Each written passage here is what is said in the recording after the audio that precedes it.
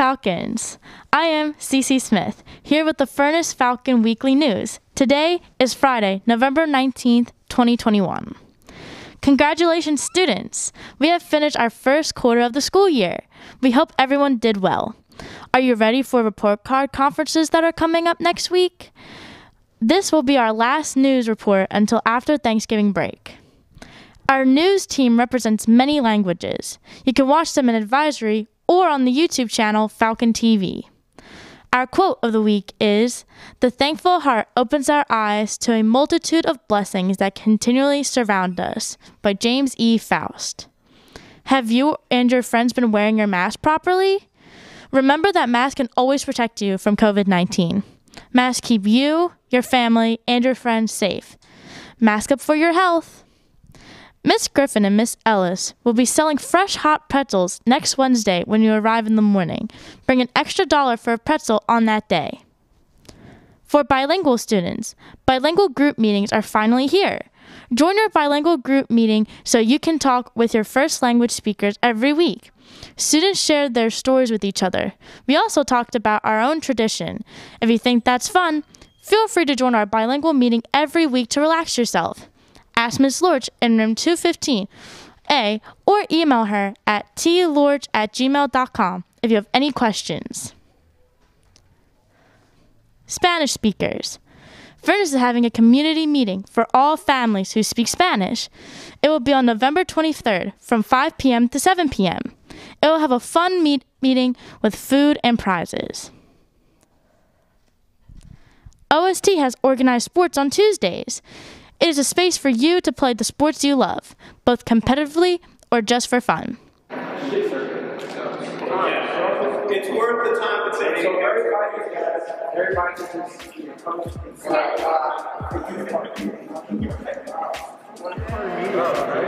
Yeah, I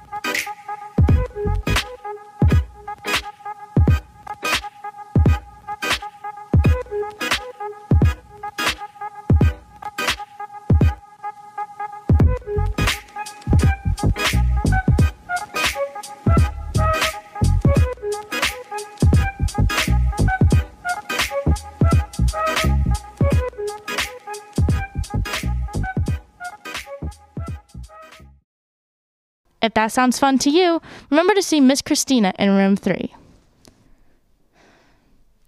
If you enjoy running, join Furnace Running Club. See Miss Chan in room 309 for more information. Senior announcements. Seniors, this is a message from Miss Kelsey Smith in the College Access Program.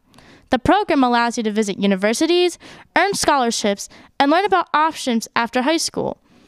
Miss Kelsey can be found up the stairs across from room 212 every Monday and Tuesday.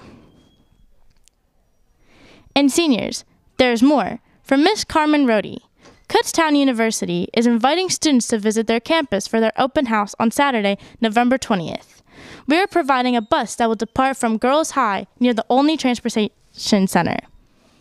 High school seniors from Philadelphia can sign up for free, along with a guardian, in the class of 2022 Google Classroom. All Furnace community. Student government is collecting non-perishable canned goods for people in need this Thanksgiving up until Tuesday, November 23rd. All proceeds will be donated to Philabundance. The advisory with the most canned goods will receive a prize. Help some people in need this Thanksgiving. This week, we are interviewing our Chinese teacher, Miss Lee. Good afternoon, I'm Huiyan. I'm Shunan. We are members of Falcon TV News. Today, we are here to talk with Miss Lee, our Chinese language teacher here at Furnace. Hi, Miss Lee. Hi. Hello. 你好. Hi, Miss Lee. We'd like to know about your teaching experience. So we are here to get to know you more by interviewing you and asking you some questions. Sure. So how many years have you worked at Furnace? I have been here for 12 years. This is my 13 years at Furnace. Wow. Yeah, very long. Yeah. What's the most difficult part when you are teaching the students? I think the difficult part is when you have a student, they have a different level of study skill. Some students take a very long time to learn a few words, but some are very fast. So how do you balance these two groups, but they are in the same classroom? Yes. In your past experience of teaching Chinese, when is the time when students impress you? I still remember there's one student about 7 or 8 years ago. I remember his name. His name is Shekil. He learned really well, and by the end of Chinese 2, he stand in the group of Chinese students and talking with them. I was really surprised, and I feel really, really good when I see that. Hope next time I can see him. Okay. Okay. How has your teaching changed or evolved over the years? One thing I noticed is when I first came here, most students who are coming to Chinese class are Native American. They are American. So recently, there's a lot of ESOL students come to learn Chinese. So they have to learn English and Chinese at the same time. But the good thing is they are doing very good. They learn Chinese really well. I saw there are many decorations in your room. Yes. Can you tell us about the meaning of them? Like those dresses hanging on the doors? So the dress I have here are typical Chinese dress for ladies. They are called qi pao, and it's from last dynasty of Chinese history. They start that time. It's about 400 years ago, and it lasts until 70 years ago. So right now, not many people wear them, but occasionally during Chinese holiday, people. Oh, they're very beautiful. Thank you. How about the animals? So those animals, we call them Chinese zodiac animal. That's the way Chinese number the years, name the years. Like in Western culture, you use numbers. In Chinese culture, you use animal. So this year is the year of ox. Yeah. How about the words above the blackboard? What's that? So the character I put there, they are Chinese dynasty. The Chinese dynasty started 5,000 years ago. So you can see the first dynasty, Xia dynasty, started 5,000 years ago. So the last dynasty is the Qing dynasty, end at around 100 years ago.